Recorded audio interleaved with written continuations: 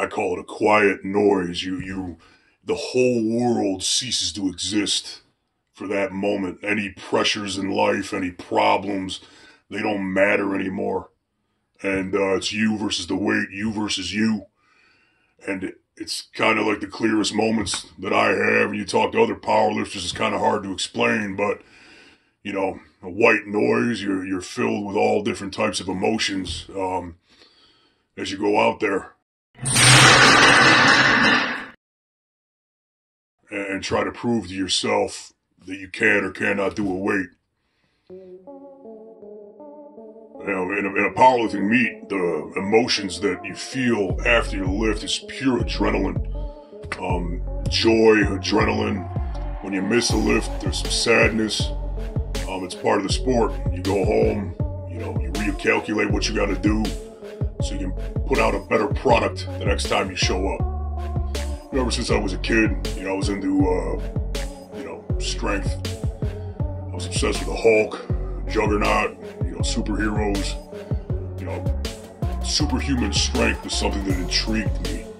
I guess my biggest win would be the 2019 100% Raw Powerlifting World Championship, Bench Press, and Strict Curl Championships. I also hold the record for the heaviest dumbbell on planet Earth, 451-pound dumbbell. Had it custom made locally.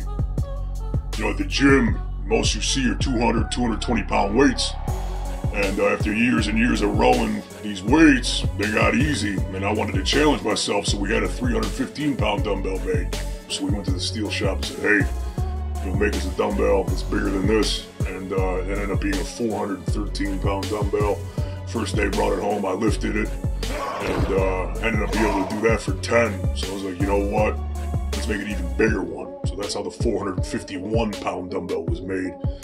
And the most I could have done with that is 4 reps. And it's a real heavy piece of equipment as far as trophies go. I mean, to me, I don't really live for trophies, but that means more to me than any trophy that I've ever won in my life.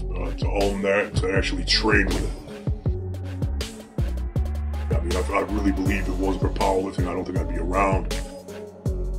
I made a career out of it, being a bouncer, and then that led to going to movie auditions and being a big guy and landed a couple movie roles. And so for me, all of that's come from powerlifting.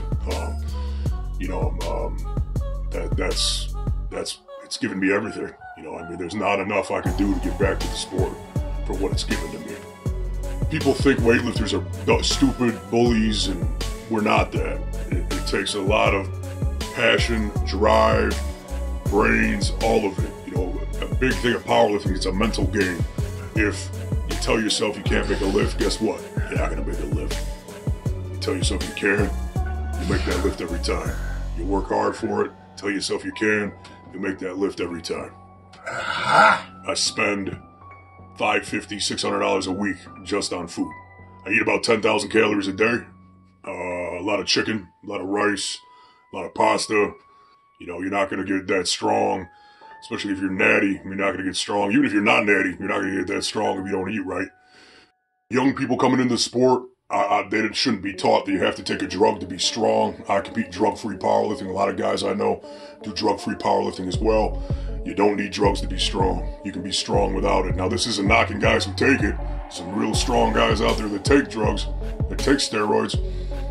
It's just not, it shouldn't be taught to these kids right away, right off the bat, if at all, that they need that to be strong, they need that to be successful.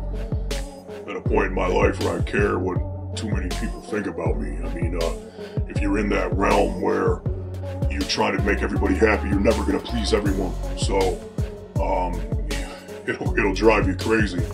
That saying, you don't have haters, you ain't doing it right. I mean, that's just a fact. I appreciate the love I get. I appreciate the support I get.